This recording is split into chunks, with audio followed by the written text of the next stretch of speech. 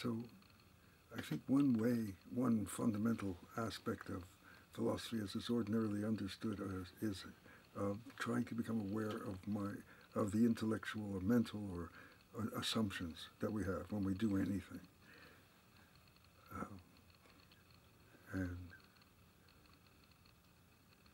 and it's a great help in philosophy. It's not always necessary, but it's a great help to have someone else to converse with about it, to mutually examine our assumptions, our beliefs, and to see if we're being consistent, to see if we're being honest, to see if we just are holding on to opinions for which there is no justification, and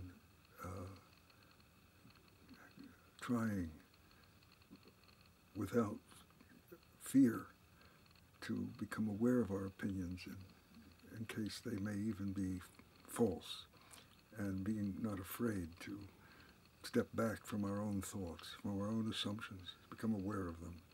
And in that sense, philosophy is a fundamental activity of the health of any discipline, of any enterprise of human life, in the sense of the philosophy of a religious, of a culture, of a whole world, like a worldview, like say the modern worldview, how we think of reality, how we think of truth, how we think of what's important, our values, our assumptions about what human being is, our assumptions about what's good or bad.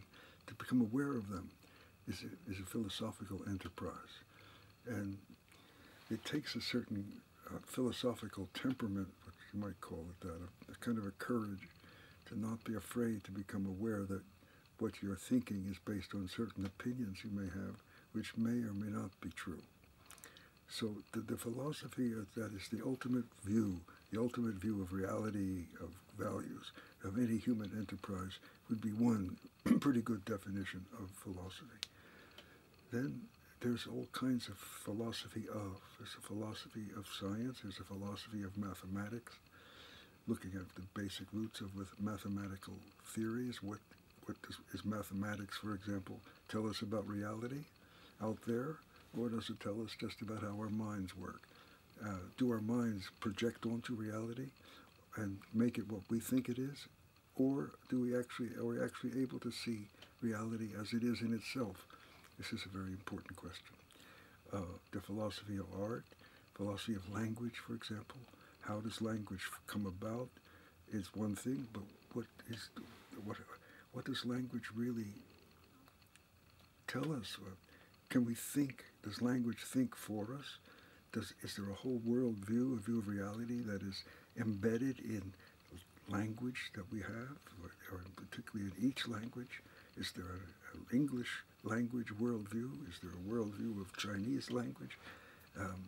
These are all fascinating, interesting questions, and not all of them can be answered by our paradigm, our assumption about what knowledge is, which is based on scientific investigation.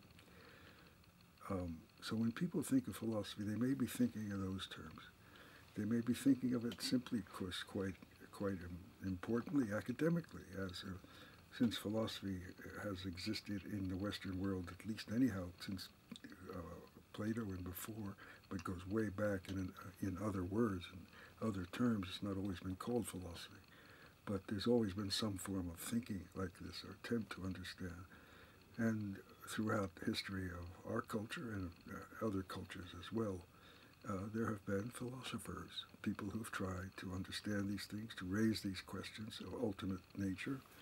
And some of them have been, many of the great philosophical minds have produced views of reality that have been so exciting, so interesting, so transformational, so full of hope, or full of revolution of some kind, that whole societies have been based on that revolutions have appeared, and that means these philosophers, the study of these philosophers of the past, some of the great ones, show us a great deal about how our own world has shaped and formed because of certain ideas, philosophical ideas that have been so extraordinary, so exciting for people that this changed the life of a culture, changed the life of the whole civilization. So, in that sense, philosophical ideas, the study of philosophical ideas in the past, if it's undertaken in a certain spirit, which we have to discuss, is a real important, a very essential part of education. Whether you're good at philosophy academically or not, one way or the other, we need to be aware of the role of ideas in human life. And it's a tremendous role. It's ideas that make people act, ultimately. It's ideas that have told us we need to please God. It's ideas that told us we need to master nature, that we need to not believe in these idols or whatever science says. It's ideas that have told us that a certain kind of form of society is more just and fair than another form. It's ideas about what human nature is, what we are. The idea that we are merely biological beings, in the modern sense of the term, that have evolved mechanically, is an idea, and it excited people, a Darwinian idea. Is it a true idea? Well, that is the question, and science, which proposes this idea, ultimately cannot be the judge because it comes out of science, and out of science you can't prove science. It's a circular. So if you show that just science can't prove itself by scientific methods, then you really have to say, well, how will you know? That means you've got to step back from science. And what in my mind, how can I step back and look at the assumptions of science? That's a great philosophical question.